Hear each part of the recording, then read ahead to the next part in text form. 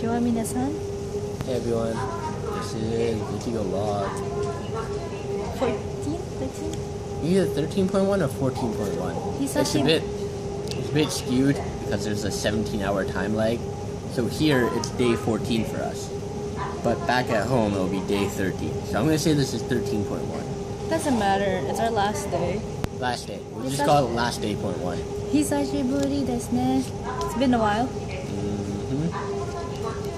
This is actually the second time we're filming this because we were on those chairs right there with that beautiful view of the airport, and Dana was zoning out way too much.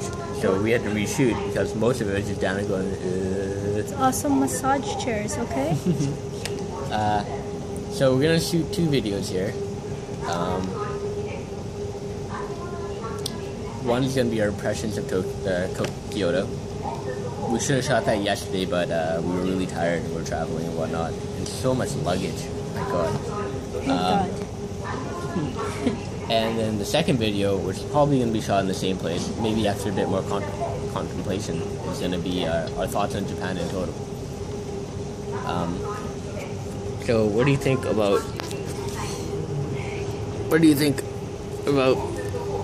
Kyoto? Honestly, Kyoto... Oh, I zoomed in. Okay.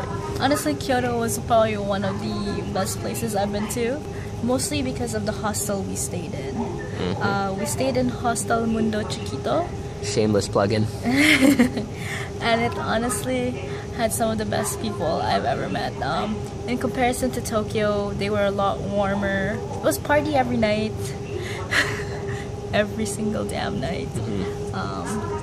Yeah, it was a lot less hustle bustle in comparison to Tokyo.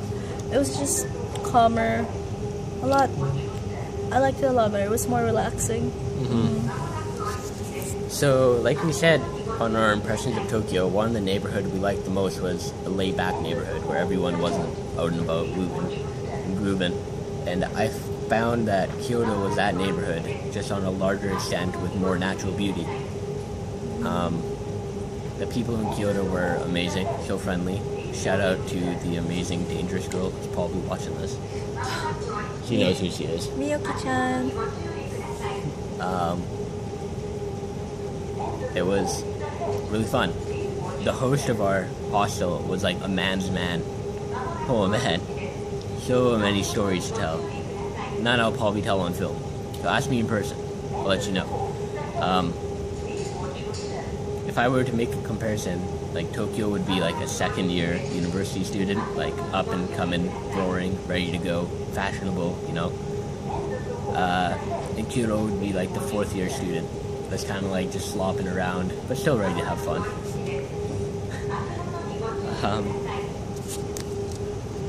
If you can, check out Hostel Mundo Chiquito, amazing place.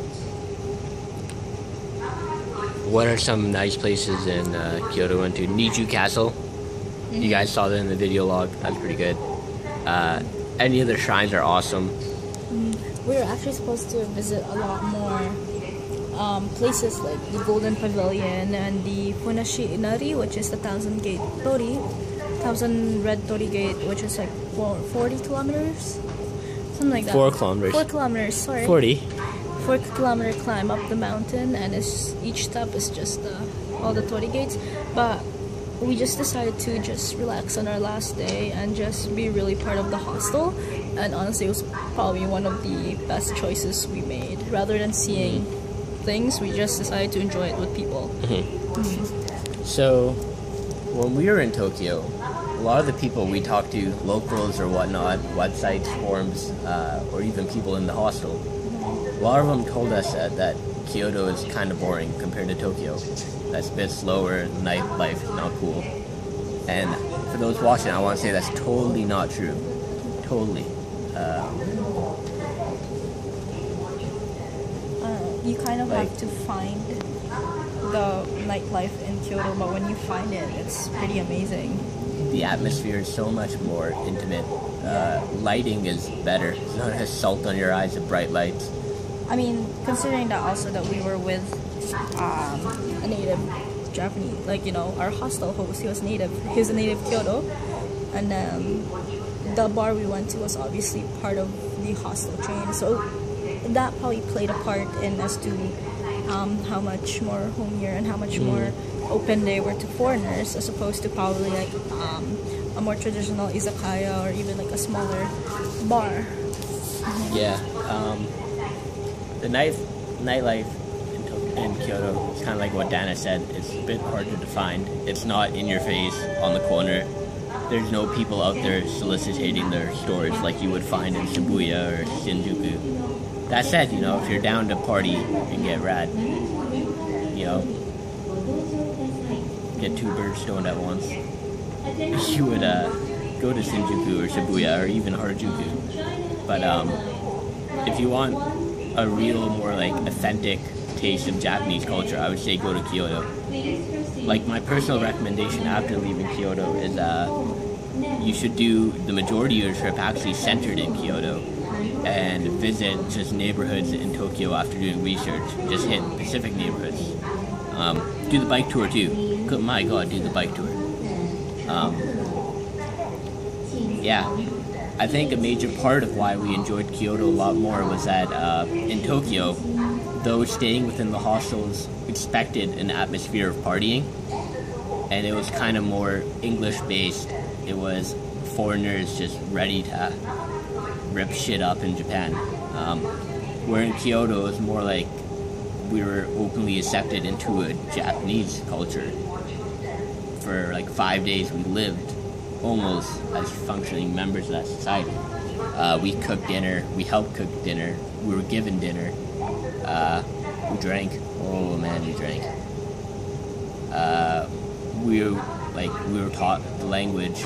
We were shown places locals would go that foreigners wouldn't know about. Cool places, shrines, histories. Like Goro-san, the host, not hostess, even taught us what's the difference between a fake geisha you see dressed up and a real one. Yeah, like the fake Maiko and the real Maiko. Yeah. If you see a Maiko with got lipstick in both lips, they're fake. A real Maiko only has lipstick on the bottom of their lips. So there's always gonna be. I've read about before too that there'll be always, because there's actually tea houses or places that dress you up in geisha or Maiko outfit, and then other foreigners, whether they're Japanese or non-Japanese, they'd actually take pictures of them, and then they won't know that they're real or not. Yeah. Kyoto, without an exception, is a home from home. I was actually, when I left Tokyo, I was excited to leave Tokyo because it was kind of cool to see a new place. When I was leaving Kyoto, even though we're heading back to Tokyo for a day and we could have done whatever we wanted, I was actually sad to leave Kyoto. In fact, as we were walking out Kyoto, walking out of the hostel, the people in the hostel just stood outside watching us for a good while. It was really sad and somewhat like nerve-wracking because me and Dana would be whispering to each other, like, can you look back, see if they're still there? And every time we look back, they're still there. Yeah, so that's the final thoughts on Kyoto. Kyoto is the best place, in my opinion. That's awesome. Also, go to Osaka, but that'll be more in part 2. Alright, bye guys. Bye-bye.